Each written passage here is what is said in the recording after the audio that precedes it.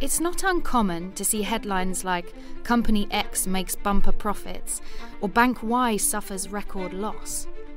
Earnings season is a busy time for businesses, usually every quarter in fact. And once a year, the same applies to central banks. We've just published our annual accounts. They're basically an overview of our financial position at the end of 2022. And they showed zero profit for the year. In fact, we drew on provisions that we'd set aside in previous years to avoid making a loss. That's the topic we'll be discussing today. We want to explain how central bank losses and profits come about and what they really mean for people. We'll also ask if it even matters whether a central bank makes a profit or a loss. You're listening to the ECB Podcast, bringing you insights into the world of economics and central banking. My name is Katie Ranger. I'm joined in the studio by one of our press officers here at the ECB, William Lelieveldt, who's going to break all this down for us. William, great to have you here on the podcast. Yes, thank you, Katie. I'm very excited to be here. Now, before we start, I just want to give a bit of info as to why this topic is relevant at the moment. In today's difficult economic environment, central banks across the world are either making or warning of losses. It's important to remember, though, that central banks are not like ordinary companies. They can lose money and still operate effectively. A small disclaimer before we start. In our conversation today, we will be talking about where profits and losses can come from in the euro system. So that's the ECB and the central banks in the 20 countries using the euro. Now, William, we've got all that out the way. Let's start with the basics. A central bank doesn't work towards making a profit. Its aim or its mandate is actually to keep prices stable. So tell me, where do profits come in all of this? Yes, as you say, we are a public institution, but like an ordinary company, we can make profits and losses. But making profits or avoiding losses at all costs is not our aim. Our aim is to keep prices stable. So they're basically a byproduct of what we do, of our mandate. Yes. So if we do generate profits, where does that income come from? So for a central bank like the ECB and national central banks of the euro system, our profits typically come from the assets that we hold. So these can be bonds that we hold. It can be interest rates that banks pay us when they borrow money from us. And we also have foreign reserves, which also pays us an interest. So these interest rates basically are our main source of income. So, for example, you said loans the banks take from us. So just like I have a loan from the bank, I pay the bank interest and the bank pays the ECB interest. Exactly, yeah. All right, so if this income is bigger than our costs, then we make a profit, obviously, just like any other normal company.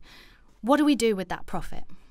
So what we do is we first set aside some of it, because we want to be prepared for times when maybe profits are not so big. Whatever is left, then we distribute among our shareholders. And our shareholders are the national central banks. And they usually distribute it to their shareholder, which is 9 out of 10 times the national finance ministry. Okay, so that's the profits. Let's look at the other side of things. What things can be a cost for us? So when banks deposit money with us, and banks do deposit money with us because they have accounts with us, just like citizens have accounts with commercial banks. Commercial banks have accounts with the euro system, and we pay interest rate on these deposits. And that's, I would say, the biggest source of costs. And that's linked, for example, to one of the key interest rates that we set every 6 weeks, right? Exactly. When we set interest rate, we set 3 interest rates, and one of them is the deposit facility rate, and this is what we pay the banks. And currently, this percentage is 2.5%. All right. So these losses that we've seen this year have been down to different things. Some of them a little bit more tricky to explain than others. But this last point that we talked about, the interest rates, this is key here because they're closely linked to some of those losses. I just want to zoom out a second to look at the economic environment that we're in right now, because it's also important. Inflation is high, and we are raising our key interest rates to tackle that, including the deposit facility rate that we just talked about. William, what does all of this mean for our profits and losses? Can you really take us through what's going on step by step? Yes. So what happened? We recently increased our interest rate again with half a percentage point. And this has been going on since July 2022. Yeah, exactly. So so the amount that we pay on this deposit facility, on the money that banks pay with us, is increasing quite rapidly, because we are currently already at 2.5%, and it doesn't look like we're done yet. Mm-hmm. So we are faced with increasing costs in this deposit facility, and on the other side of this, our income on the bonds that we hold, the interest rate on bonds that we hold, is quite low, because many of the bonds that we bought had long maturities, so we're stuck with them for a very long time. And maturity means it's the promise that you get repaid. So if you buy a bond with a maturity of 20 years, that means that in 20 years you get your money back. In these 20 years, towards the date of maturity, you will get an interest rate every year, but you will get your money back only in 20 years. For a 5-year bond, you will get your money back in 5 years. For a 1-year bond, in 1 year. Okay, so let me recap quickly. We have been raising interest rates. This cost that we have linked to the increase in interest rates that we pay on banks' deposits is going up, but the income that we're getting is not going up at the same rate. So there's a mismatch in our income and our costs. And part of this is linked to the fact that in recent years we bought all of these bonds with very long maturities and very low interest rates, which means that the income we get will not change for quite a while, at least not in time for it to be matched up with the costs. Exactly. All right, so we've got it clear where the losses have come from. But the whole thing about the bonds, it makes me wonder, why didn't we buy bonds with higher interest rates? And here I come back to what I've said before. So everything we do has a monetary policy reason.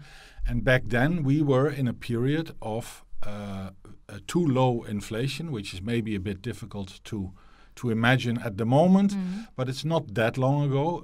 And to tackle too low inflation, we bought a lot of bonds with long maturities and low interest rates to help us reach our price stability objective. William, could we have done anything to avoid these losses? Only theoretically. Theoretically, we could have sold the bonds when they were still worth more than they are at the moment. But we are not in the business of, let's say, buying and selling bonds just to make profits or avoid losses. We are in the business of doing monetary policy, and back then we had a good monetary policy reason to buy these bonds, and now we have a good monetary policy reason to keep these bonds until, as we said, maturity. And it's also perfectly normal that in good times we make profits, and then we set some of these profits aside so that in less good times we have a buffer to cover these losses. Like we've seen this year, indeed. Like we've seen this year. That we ended up at zero, despite having losses. Now, what do the losses actually mean? I mean, what do they mean for people? Do they hurt anyone? Well, the benefit that national central banks, and via the national central banks, the finance ministries, and via the finance ministries, the taxpayers would get if we have profits, of course, is not coming. So in that sense, we distribute less profits, and that is, of course, not something that finance ministries like to hear, and probably taxpayers also not. But we have made profits in the past. So in the past, we have been making transfers to the finance ministry. Yeah, we have made huge transfers, actually. So the Eurosystem as a whole has made around 300 billion in profits since 2012. The ECB alone around 13 billion. So we have transferred a lot of these profit to taxpayers. Yeah, and now this time we can't. And if we hadn't had enough provisions, what would have happened there? Then we would have made losses, so outright losses, or even below the line. There would have not been a zero as we have now, but there would be a negative number. And this could potentially be covered by income that the national central banks, our shareholders, make.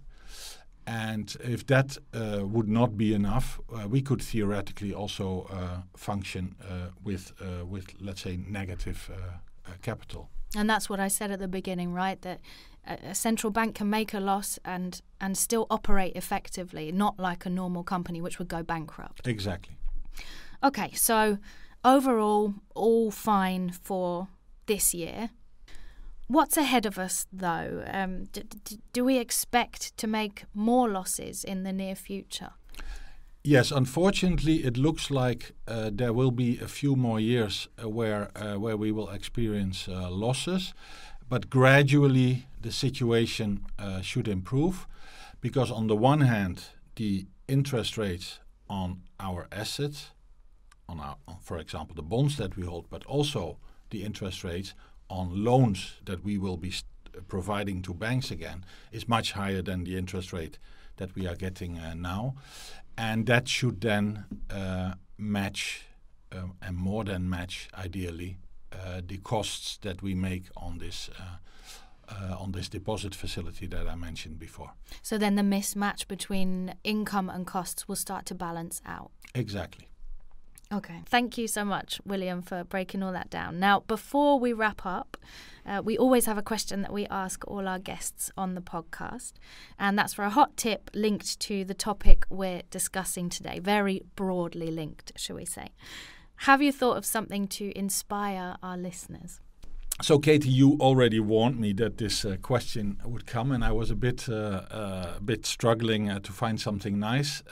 And to avoid the obvious Money by Pink Floyd, I thought it was nice to go with a song called Money Talks by AC/DC, which is, one of, I would say, my favorite. There are actually 3 songs that I'm aware of that have Money Talks in their title. And so there's something for everyone. There's a sort of a house type of song from, I think, the 90s by a band called The Adventures of Stevie V, which is called Money Talks. And for the very old listeners, there's also a version by the Kings. Okay, we should have said at the beginning that William is a big music fan, so I'm not surprised that your hot tip is a song or songs here. But that's great. Thank you so much, William. It was a pleasure. Well, that brings us to the end of this episode. I want to thank William Lelieveldt, press officer here at the ECB, for explaining everything about central bank profits and losses. As usual, you can check out the show notes for additional material on this topic. You've been listening to the ECB Podcast with Katie Ranger. If you like what you've heard, please subscribe and leave us a review. Until next time, thanks for listening.